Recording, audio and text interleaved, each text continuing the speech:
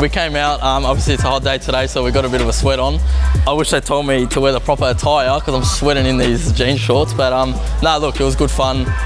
It's an intense game and it's just good to have a hit. I'll stick to football, but this is good fun. Like I said, with a bit of friends, this is an intense game. It's a little court, but you know, there's still a lot of quick movements, so not as hard as soccer, but yeah. So we also had Jamo out today. We had Simon, Tommy Sorensen as well. Who was the MVP of the day? I'll give it to Thomas Sorensen. You know, he was my partner, and he clutched up quite a few times. So. And a worst one, Graham? I'll give to Scott Jamieson just because it's Scott Jamieson. For the men's, I'm gonna go Rafa. I'm a Rafa boy, and for the women's, Ash Barty, Aussie.